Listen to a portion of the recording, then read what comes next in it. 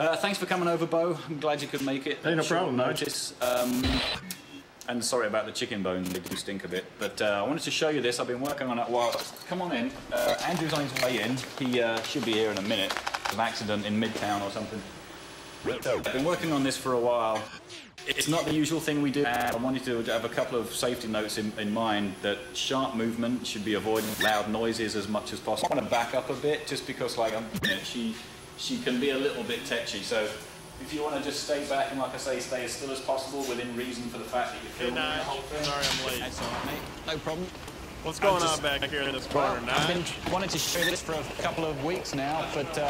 what's up with your legs, Brian? Yeah, that's the usual answer to that one. But you might not want to get too close. Both of you probably want to stay back a bit, okay? Don't get too close. Don't get too close. Yeah, where would you like for me to stand? Come on, girl. Holy mother! What the hell? What the hell? Oh my God! Not so fast, not so fast, not so fast. Okay, easy, girl, easy, girl, easy, girl, easy, girl. Christ, Nige. Good girl, good girl, good girl. Stay there, stay. Here we go. You're gonna get the chicken bone. You're gonna get the chicken bone. You're gonna get the chicken bone. Fetch chicken bone. Right at Nige. Right at Nige. Okay, right that way. Whoa. Nige, where'd you get that thing? Bo, yeah.